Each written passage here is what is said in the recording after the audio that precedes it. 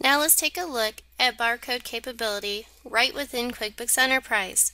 First, we're going to make sure barcode capability is enabled. Then make sure barcode scanning is enabled.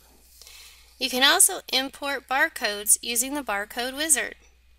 If you have barcodes located in another field within QuickBooks, you can tell QuickBooks where that field is, and it will automatically copy the barcodes into the correct field. Or if you don't currently have barcodes in QuickBooks, QuickBooks can generate those fields for you. You can also add the Add Edit Multiple List Entry feature to import barcodes directly into QuickBooks. Go to List, Add Edit Multiple List Entries, choose Inventory Parts. Then you can copy and paste barcodes if you have them in Excel, or you can scan them directly into this view. Once your barcodes are entered, you can use the barcode capability to purchase from your vendor. We'll go into a purchase order and we'll enter in the vendor name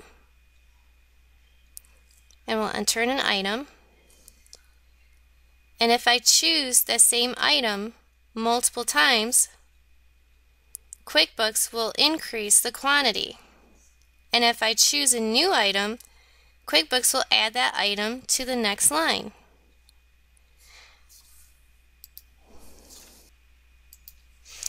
You can also sell your inventory. We'll choose a customer job and select your items that you wish to sell using the barcode scanner. As we scan the item multiple times, it will increase the quantity.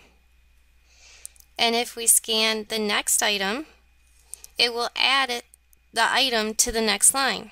But you can also scan the serial number using the barcode scanner. Now, in QuickBooks Enterprise, you can also transfer inventory using a barcode scanner. Go to Inventory Activities, Transfer Inventory, and go ahead and fill out your form. Then you can go ahead and scan your barcode and/or serial number to transfer your items. It's as easy as that. As I mentioned, you can print inventory reports with barcodes.